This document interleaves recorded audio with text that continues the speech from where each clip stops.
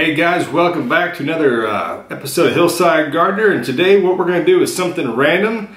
We're going to review a hot sauce. I went to the grocery store and I just picked up a hot sauce I thought looked cool, something I've never even seen or heard of before, so I figured let's try it out and see what it tastes like. This is Walkerswood Plenty Hot Jamaican Fire Stick Pepper Sauce. Say that 3 times fast. Check it out. I'll zoom in for you, maybe not. Okay, so anyhow, at the grocery store, like I said, found this hot sauce, thought it was kind of unique, never heard of it before. I'm going to give it a shot. Big caveat here is I haven't read the ingredients. So what I'm going to do is I'm just going to go ahead and take some of this down, try it out, read the ingredients, and tell you what I think while I'm learning about it. Because the way it's completely random. You know, if you read the ingredients, you kind of get an idea of what it may or may not taste like. If it has a lot of vinegar or garlic or salt or something like that, you're like, yeah, you're gonna start preparing for it. So smell it. Actually smells like it has some kind of tomato in it, quite honestly.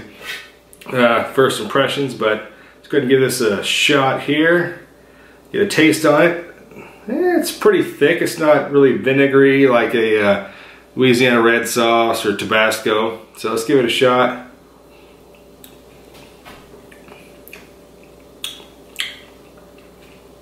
That's a unique taste, yeah. If I had to guess, I'd say habanero, maybe tomato. Pretty salty. It tastes like a really, really spicy V8 juice. Let's read what it says here. The saying goes, old fire stick is easy to catch. Once you have had a flame in your heart, it's easy to rekindle. Yeah, right.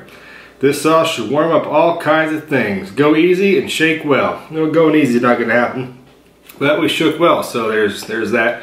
Looks like from the bottle here, these look like, I want to say Scotch bonnets or maybe habaneros. Those are not cayenne peppers, so hopefully this is I'm correct. I don't know what it's actually going to be in here.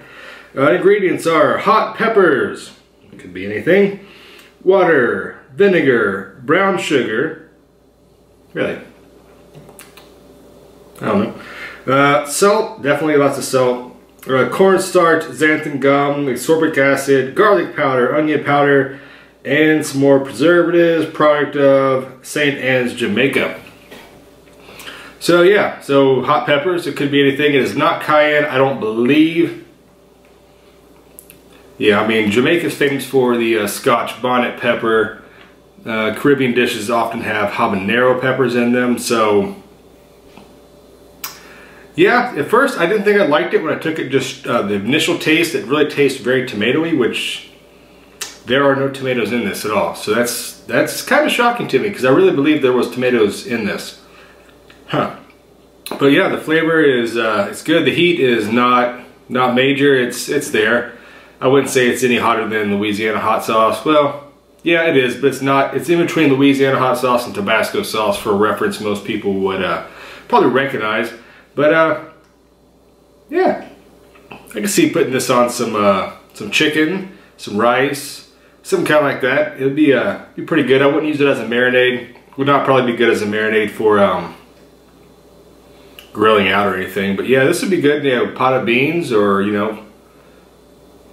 Well, for a random pepper review, I guess it's all right. It's only a couple bucks, something different. Walkerswood Plenty Hot Jamaican Fire Stick Pepper Sauce. 3 times fast. There we go. And it's not zooming in, so it's not really working out at all. But there you go. There you go.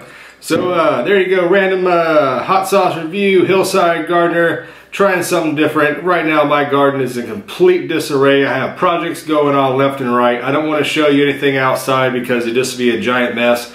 But once I complete everything I have going on, I believe the finished product is going to be something pretty awesome, and I will definitely show you guys what's going on, but I don't want to show you just a construction zone at this point because it's really not, it's not going to benefit you at all, and I don't really want to show it to you because it doesn't look very good at the moment. Only show what you have, the best quality you possibly can present, unless you're into seeing things that are disorderly and halfway constructed. Put it that way. That's all I got for today. Sorry guys, I know it's been a while since I put another episode out there, and this may or may not be what you subscribed or tuned in for, but it's what you're going to get for today. Promise there'll be more content, some more gardening, more plants and stuff like that. Please like, subscribe, comment, tell your friends. We'll see you next time. Hillside Gardener signing off.